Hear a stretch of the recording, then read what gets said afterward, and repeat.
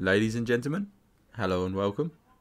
Today, I'm bringing you 5 of the best base locations on Extinction in the Sunken Forest. Now this first video is going to be aimed for smaller tribes, maybe a solo or a duo.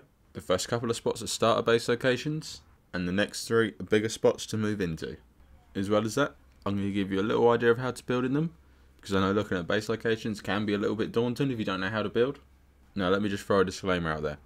I'm not the best base builder around, and I'm sure there's a better way to build these bases.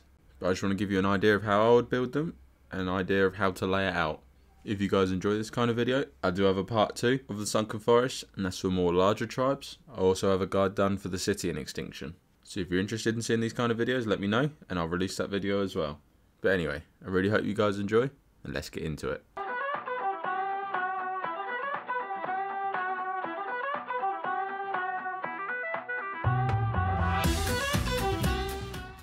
So our first spot is at about 26.5 latitude, 20 longitude.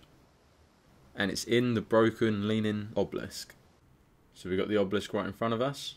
We'll just look round to show you whereabouts we are. That's the entrance just up there. So you need to head down to the lower part of the obelisk and you'll see a little ledge. And here we go around the back of this little ledge. It's a nice little hardy hole. It's quite a nice little rat hole, because even though it's not the best or easiest to defend, it's really out of line of sight, especially being for like one of the main routes around the Sunken Forest. So technically there's only one entrance to this, but there are little bits that you could see through.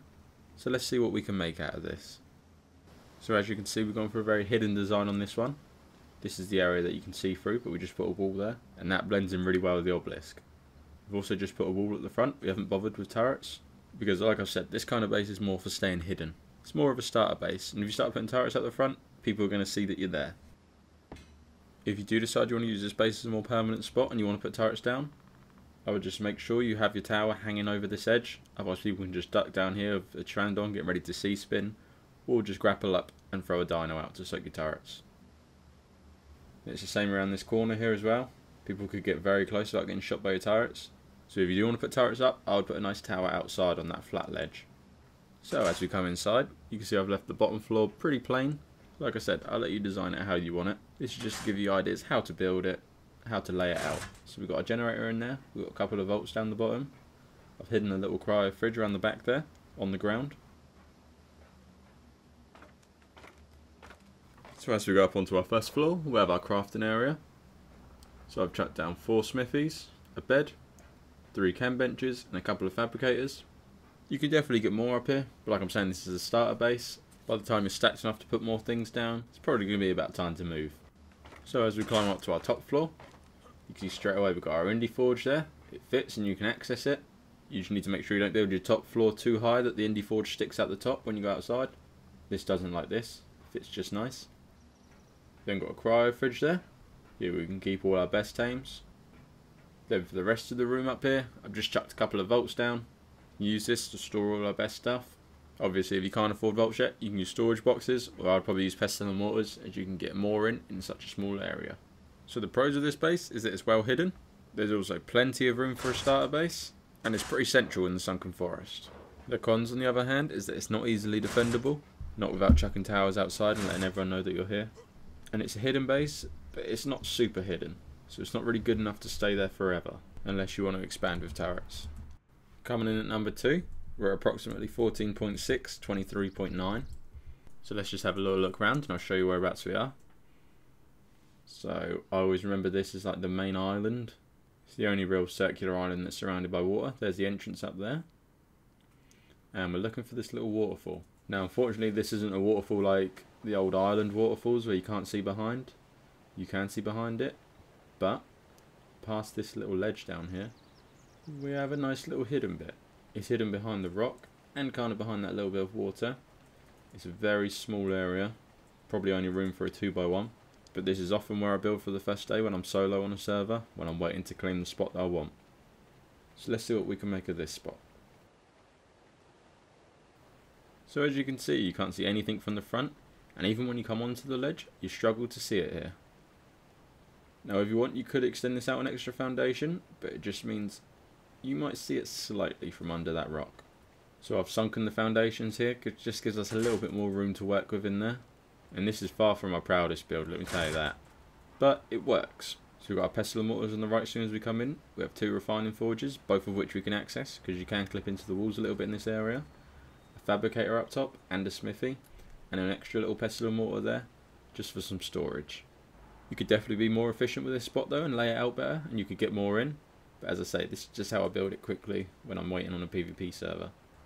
And all the times I build it, I normally only build it for a night, but I've never been found yet, because there's so many spots in the Sunken Forest that people don't really seem to look here. So the pros of this base is extremely hidden. You're not on the main path that people usually take around the forest, so there's less traffic around there. But you're very limited on room, so I wouldn't stay there too long. Coming in at number 3, we have a nice little spot that not many people know about really. I haven't used this spot in a long time, but it's a nice little spot, so let's take a little look at it. So we're right on the corner of the map here. That way leads back down into the Sunken Forest, and this is on the exit. So this is the road leading up. And just up there is how you get out the Sunken Forest. There's the ramp. So to get to this spot, you want to come down the ramp and keep following this ramp down into the Sunken Forest. Eventually you'll come to a left-hand bend. On that left-hand bend, you'll see this big rib cage and some tree roots. Now down on the right-hand side of this tree roots, technically there's 2 entrances, but they both lead into the same spot. We have a nice little hole that leads to a nice big open space inside. There's a lot of room in here, but it's also very rough terrain. There isn't really any flat areas. Up to our right, however, there is also another little hidey hole. Unfortunately, there's not much room up there to get a lot, but I'm sure we could do something with this little area. Unfortunately, it is big enough to fit a Pteranodon up. Otherwise, it would be a really nice little spot to defend. But anyway, let's see what we can do with this spot. So I've opted to stay not quite so hidden this time. So I've hung a nice little turret tower just above the entrance. And this covers pretty much every angle. The only trouble is with this, there's a lot of room above. So as soon as I had more turrets available, I'd probably consider hanging some from above. But as you can see, in terms of trying to raid this, you can't really get a good angle at this turret tower. It kind of defends from every direction, which is good for us. I would also be concerned about people walking trikes and things up these tree roots. So I'd consider trying to block all them off with things like spikes just to stop people from getting up there. The good thing about this area is that it's not a very common path really. So if you've got enough defences, you could claim as much as you want here for yourself. I often see on servers it blocked off up around there and then down that tunnel there.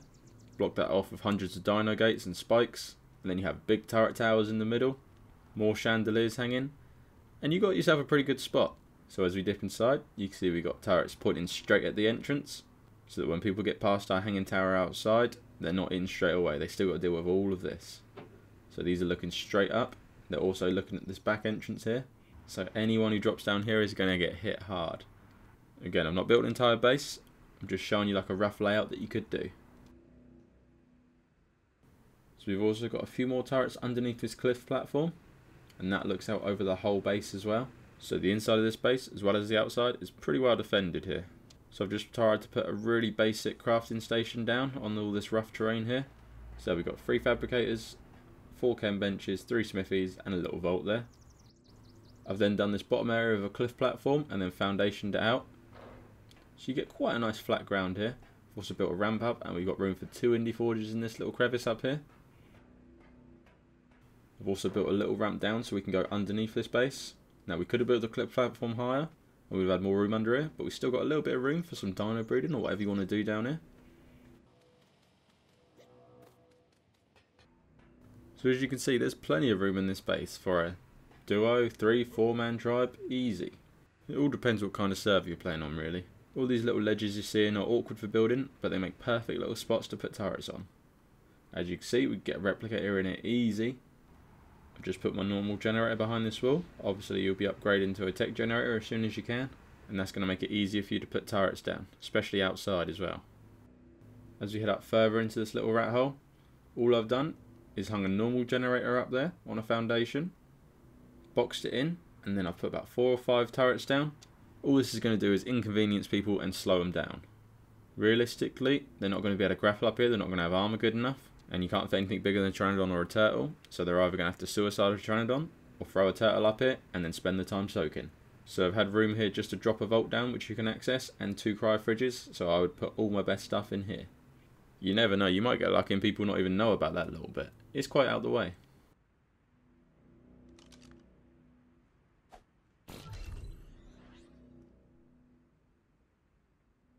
Coming in at number 4, we have another nice little spot that I've built in before.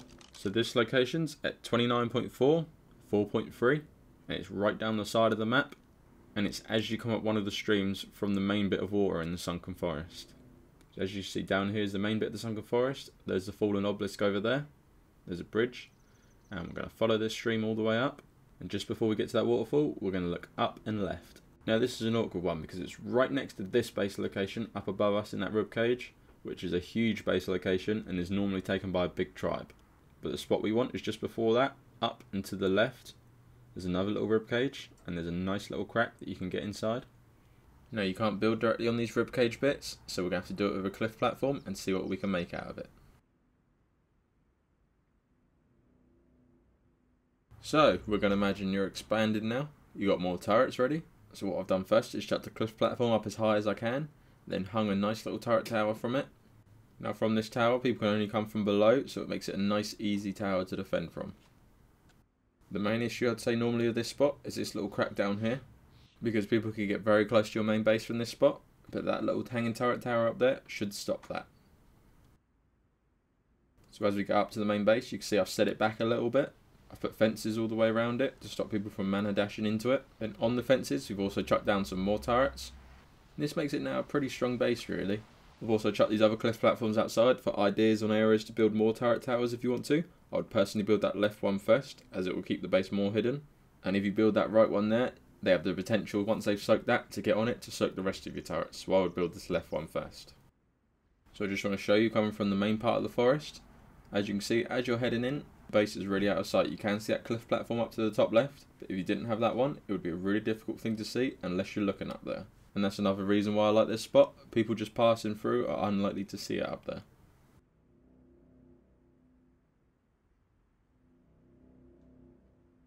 So as we come into the base, you can see I've left it pretty plain for you guys to design again. I put a little crafting station over the back here. We've got 2 indie forges, we've got plenty of room for them. We've got some fabricators, some smithies and some chem benches. I've then chucked another cliff platform up higher. And this is where we'll have all our good stuff. So we've got a replicator up here that we can fit with ease. I've put 3 bolts in here that we can all access. We've got a generator down on the cliff platform. We've got our bed, and we've also got 5 cryo fridges. And as you can see, you could fit a lot more stuff here if you wanted to. You could also hang another couple of turrets on this cliff platform if you wanted to help defend. So as I say, overall, this base is pretty easily defendable. It's pretty well hidden. The only issue is, it's not the biggest spot. That being said, there's plenty of room for a duo, trio or 4-man tribe. Maybe even bigger if you had to. Coming in at number 5, we have, personally, my least favourite spot on this list. It's at about 26 lat, 9 long. It's a very awkward thing to build in. I've personally never built here on a live server. But being an awkward thing to build also makes it a very awkward thing to raid. So let's have a little look at it. So it can be difficult to find. We're going to look for that ribcage and the blue weird brain things. You're going to follow my lead and head just up to the right just before it. And we're going to find this nice little vertical spot.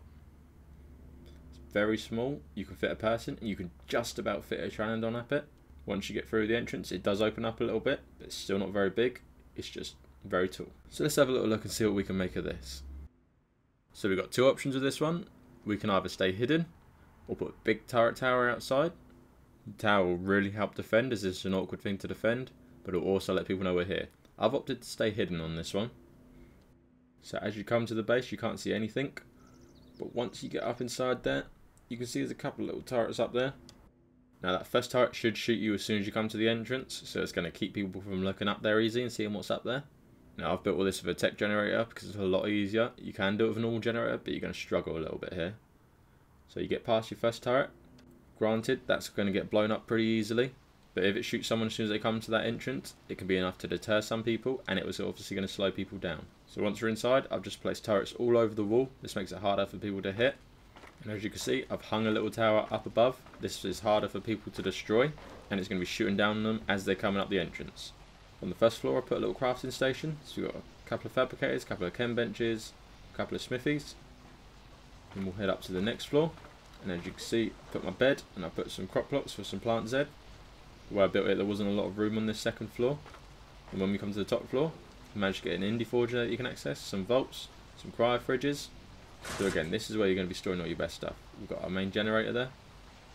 Now this indie forge being here is going to be a little bit awkward if you're not on a server with unlimited weight. So if you're not, you're going to want to readjust this and probably build your indie forge further down. So like I was saying before, these turrets on the hatch frames are probably going to be the ones that save you. Once the first turret gets destroyed lower down, people are going to be grappling up or trandoning in and RPGing. That's going to be destroying the lower turrets. But hopefully those ones on the hatch frames are just high enough so that they won't get destroyed easily with an RPG. So your other option with this is to hang yourself a massive turret tower around here. It's going to let people know you're here, but it's a difficult one to raid if it's like this. People are either going to have to build around from the sides or try and quetzal raid you. So if you've got the resources for it, I'd say put yourself a nice little tower down around here, and that way you can stop people from getting too close. Now guys, just one final thing. Extinction is the home of corrupt dinos, and with corrupt dinos come corrupt wyverns. Now corrupt dinos can damage all kinds of structures, so if you don't want what's happening here to happen to you, make sure whenever you build an extinction, you have at least one turret on all targets or wild creatures. So that's going to wrap it up for this video. Like I said, if this helps you out and you're enjoying it, please let me know. And if you guys do like it, I'll release the part 2 with the bigger bases in the forest, and I will also release the one in the city. But for now, this has been 5 of the best base locations on the Extinction Sunken Forest and how to build in them. Thank you very much for watching, and I'll see you in the next one.